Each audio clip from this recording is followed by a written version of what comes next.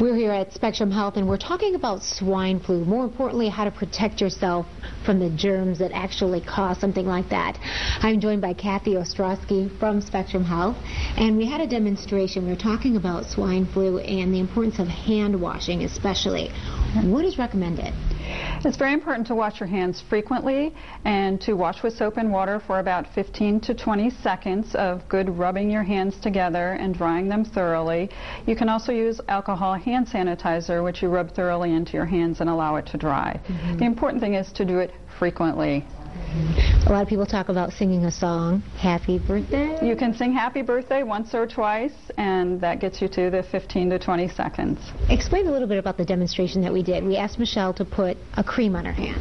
Correct. We use this as a teaching tool for our staff, for kids, for anybody who would like to have a demonstration on how germs do stick to your hands. And we have what we call magic germs or simulated germs in a lotion. The lotion is applied to your hands.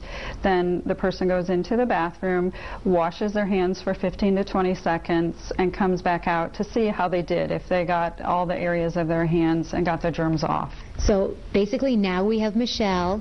She washed for 5 seconds. This is what her hands look like. And then we also asked her to go back into the bathroom and to wash for 30 seconds. And this is what her hands look like. So basically, Cathy, something relatively simple can really go a long way in preventing bad sickness. Absolutely. Not just preventing the flu, but preventing all kinds of illnesses. Okay. Thanks for joining us. Thank you.